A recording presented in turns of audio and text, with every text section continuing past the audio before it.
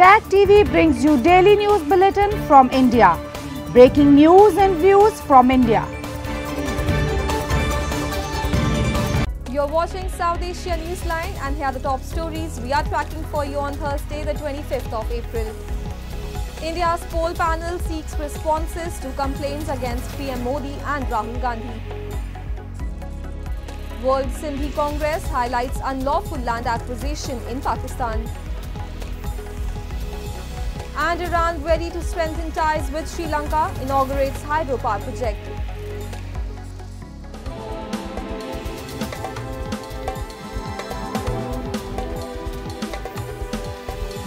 And now for all the details. India's Election Commission on Thursday sought responses from the ruling BJP and the main opposition Congress party on alleged violations of poll rules by Prime Minister Narendra Modi and Congress leader Rahul Gandhi.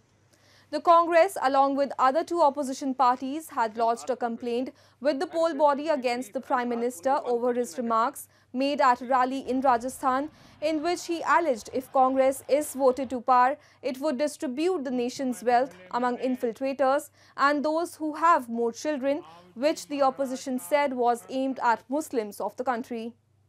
On the other hand, the BJP in its complaint had accused Gandhi sought to create divisions based on linguistic and cultural issues. The Saffron Party also accused Congress President Mallikarjun Kharge of misleading the voters, seeking action from poll body citing violation of Model Code of Conduct. The election panel has sought responses from BJP President JP Nadda and Congress President Mallikarjun Kharge by April 29. In a bid to tackle economic crisis, Pakistan's business leaders on Wednesday suggested the country's Prime Minister Shehbaz Sharif to initiate trade ties with India to promote business and commerce, which would greatly benefit the economy of the cash-strapped country. India halted trade ties with Pakistan after the 2019 Pulwama attack. Businessmen also asked the Prime Minister to extend a gesture of reconciliation to his incarcerated political opponent and jailed former PM Imran Khan. Sharif sat down with the business community to find ways to uplift the economy through exports, but his resolve was met with apprehensions from industry leaders who said it was almost impossible to do business under the current circumstances, particularly with high energy costs and inconsistent government policies. Pakistan has experienced an ongoing economic crisis as part of the 2022 political unrest. It has caused severe economic challenges for months, due to which prices of food, gas and oil have increased. Pakistan's special representative to Afghanistan, Asif Durrani, said on Wednesday that the country has suffered more due to Afghanistan's internal conflict than the three wars with India. Speaking at a conference on Pakistan in the emerging geopolitical landscape held by a think tank in Islamabad, Durrani said Afghanistan has been a permanent fixture in Pakistan's regional strategy for the past few decades. He highlighted that the country has suffered geopolitically since the Soviet invasion of its neighbor, followed by the NATO operation in Afghanistan. Durrani, emphasizing the impact of America's war on terror, the two-decade-long offensive operation in Afghanistan, said that more than 80,000 Pakistanis died during this operation. He added that the country is still counting its dead and injured. While it was hoped that peace would return to the region following the withdrawal of US and NATO forces from Afghanistan, he said that expectation was short-lived as militant groups have intensified attacks on Pakistan using Afghan soil since the Taliban's return to power. Moving on, the World Sindhi Congress this week highlighted at the UN the unlawful acquisition of lands of Sindhi people by the Pakistan Army seeking intervention of the world body. A report. Farhan Sumro, an activist from the World Sindhi Congress, on Tuesday raised concern at the 23rd session of the UN Permanent Forum on Indigenous Issues over the occupation of agricultural and residential lands belonging to the Sindhi people by the Pakistani military and its proxies. He highlighted the Pakistani military has announced plans to occupy 1.3 million acres of land in Sindh for corporate farming.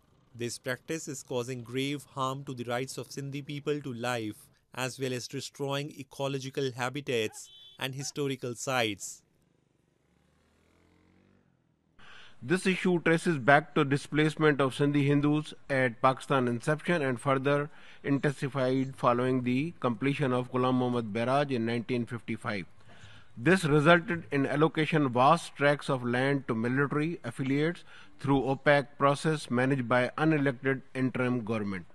These allocations, often void of transparency and legal rectitude, do not represent the interests of local communities. Sumro urged the UN to intervene and said, despite being the wealthiest in terms of resources, a huge population of Sindh lives under abject poverty and suffers from malnutrition. Moving on, during a short visit to Sri Lanka after visiting Pakistan, Iran's President Ibrahim Raisi on Wednesday said that Tehran is ready to strengthen ties with the island nation and other Asian countries. Iran and Sri Lanka signed 5 pacts or memorandums of understanding during the visit.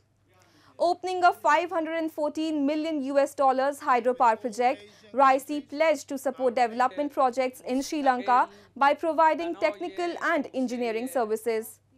Iran agreed to build the project in 2010, but funds dried up after it released $50 million as US sanctions imposed later that year on the Middle East nation made it hard to transfer money, forcing Sri Lanka to fund the rest.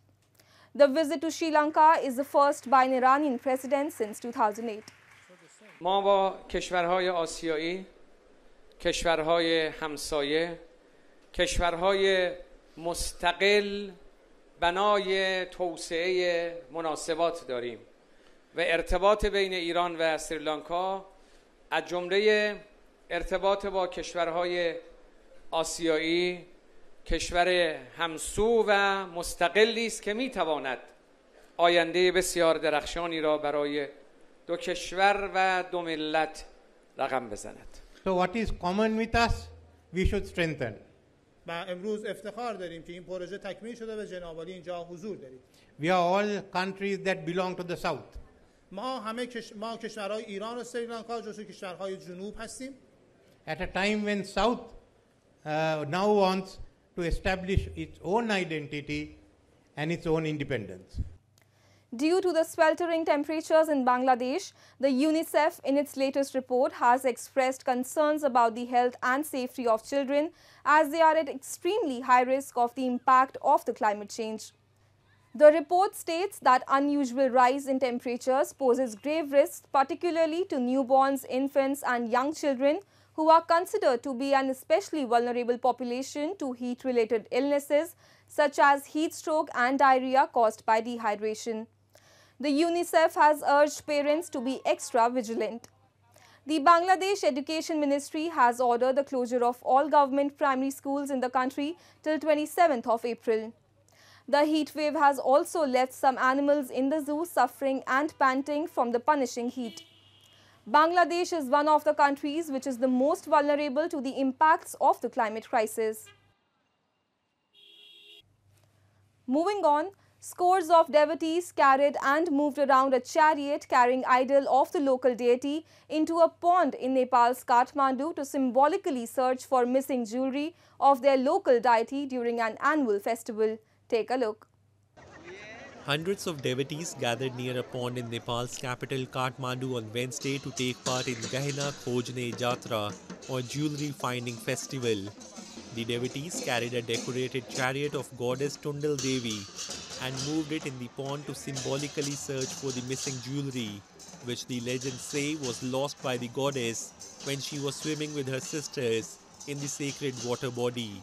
नेवारहरुको एउटा ठुलो यो पर्व पनि हो हैन यो चाड पनि हो यो देवी देवताहरुको एउटा चाहिँ देवी देवताहरुलाई श्रद्धा गर्ने हैन आज चाहिँ यो गहना पोखरीमा गहना खोज्ने जात्राको रूपमा मनाइरहेछ यो टुडाल देवीलाई यहाँको सबै चाहिँ गुठियारहरु है सबै मिलेर यो गहना पोखरीमा गहना खोज्ने क्रममा टुडाल देवीलाई पोखरीमा The festival is celebrated for a week, and on the main day the chariot is taken around from the Baluwata temple to the temple in the Handi Gaon area of Kathmandu that houses many other ancient temples. That's all in tonight's edition. We will see you same time tomorrow. Good night.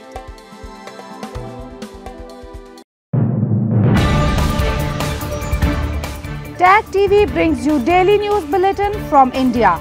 Breaking news and views from India.